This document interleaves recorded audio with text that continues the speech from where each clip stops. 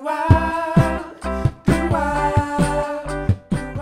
of the inspirations for the film you're working on, you brought this evening. I did. And it's one of your earliest works. Yes. And I wanted you to read from that before you publish it. First of all, looks like I got it from the Smithsonian, and I should have white gloves on showing you this, but this is my 13-year-old journal, and I was obsessed with Rocky.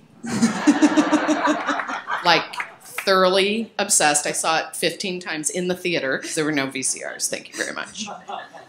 It was 1977, and this sort of became something at SNL where everyone quoted it because I read it to them all the time. And when Sylvester Stallone hosted, they wanted me to come on Update and read it to him, but I chickened out because I'd only been there 2 years.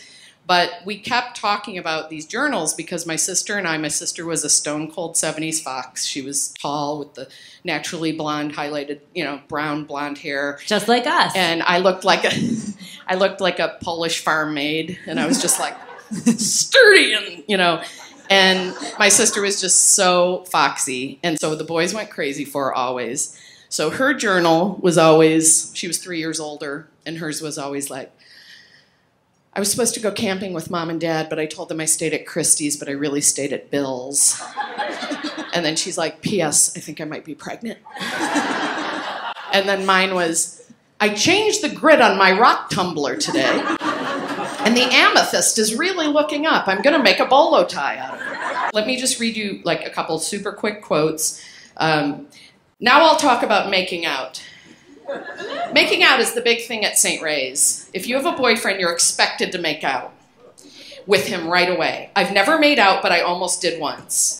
It was with Sean Reardon. The farthest we got was holding hands. Real thrill.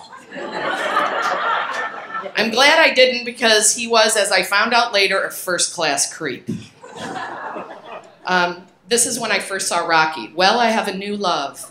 He is an absolute, positively complete, super fantastic fox. His name is Sylvester Stallone, also known as Sly.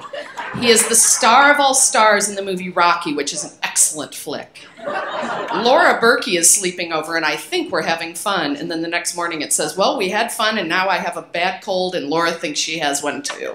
I tend to worship the rebel types. I'm not really going along with the clique's ideas and don't intend to. Depression hasn't been frequent for months. And one of everyone's favorites, black guys appeal to me a lot.